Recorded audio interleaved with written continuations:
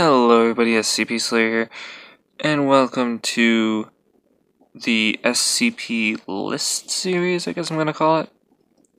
This is basically going to be me listing off my favorites of a different type of SCP. It could be based on classes, based on the different capabilities of an SCP, but today we're focusing mainly on the classes. Specifically, safe. In fact, the first, three ones of this series are going to be focused on the classes. So, this one's going to be safe class, which means that's going to be like an introductory one, a few basic SCPs that are really simple, really safe, easy ones to grasp.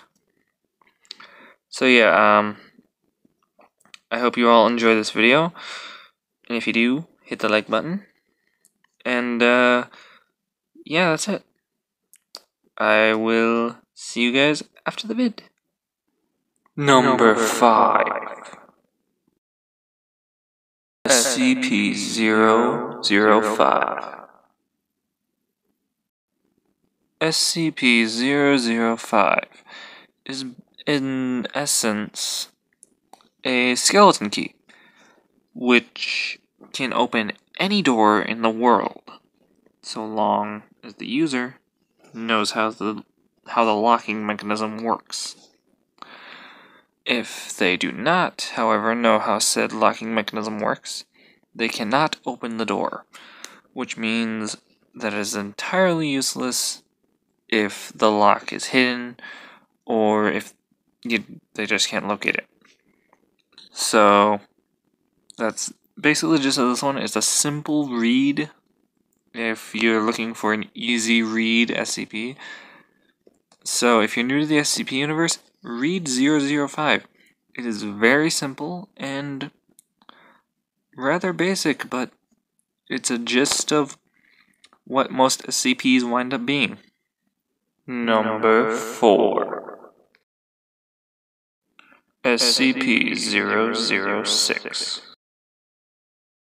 SCP-006 is basically the Fountain of Youth. It heals all wounds, any diseases, and basically just does its thing. It literally just makes your molecules reproduce faster and makes it so you live longer. It is literally the Fountain of Youth. It's one of the most secretive SCPs, though. So it's got a really cool design when it comes to its story. So yeah, it's got a whole bunch of cover stories and stuff. It's really cool. It's a really nice read. So if you're into that, go read SCP-006. Number 3. SCP-038. SCP-038 is the Everything Tree. It is a tree that if you touch something to its bark, living or non-living, it will make a clone. The clone, however, will be much more weaker, it'll age faster, it'll die faster. Basically, it's just going to be dead way faster. So, yeah, that's the one downfall of this SCP. However, it's a really interesting read, and it's a really cool SCP. So, if you want a cool SCP, go check out SCP-038. Number 2. SCP-111. SCP-111 is a collection of snails created by Dr. Wondertainment to be pets for children. They breathe fire, they are freaking adorable. Just, the image here is just awesome, because those are 2 dragon snails. And they are just amazing. They have little horns, they are my second favorite SCP. if you want to read them, go read them. Seriously, go read them. They're awesome. But you guys, that's the gist of the Dragon Cells. Number 1. SCP-999. SCP-999 is otherwise known as the Tickle Monster. It is a orange blob of, well, jelly? Slime? It secretes a liquid that makes you feel extremely happy. It looks adorable. It tickle fights you any chance it gets. And it's just probably the safest SCP ever. And frankly, when it comes to safe classes, it's my all-time favorite. So, yeah. It's a really nice read.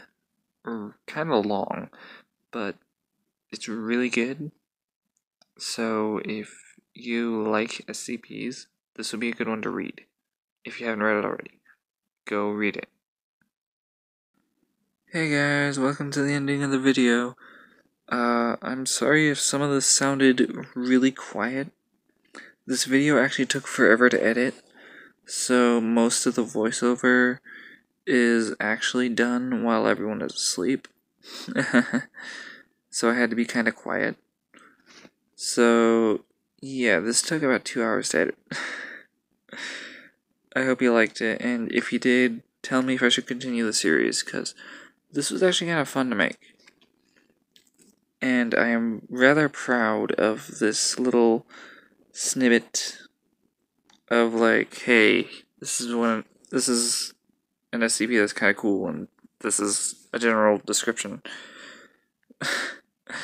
I want to do more of this, but I want to know if you guys want to see more. So comment down if you want to see more, and I will do more. Anyway, I hope you all enjoyed. Leave a like, subscribe, comment, you know the drill. Anyway guys, I will see you in the next video. Peace.